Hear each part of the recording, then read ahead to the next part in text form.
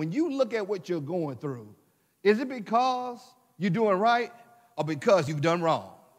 Sometimes we get those things twisted and confused. We got to remember that a lot of times the situation we find ourselves in is because of the decisions that we made. And we can't expect God to bless our mess until we go to God and ask Him to forgive us for making a mess to begin with. But here in particular, we want to really look at what it looks like and how do you respond when you are being attacked from the outside, and how that we have to have a clear conscience, and how that when we are doing this, when we are being attacked, God is blessing us. We are blessed. This is not the time to feel sorry for yourself. This is not the time to say, oh, woe is me. Remember, God is with us no matter what we go through. He is with us through the valley of the shadow of death. We cannot fear nothing or nobody.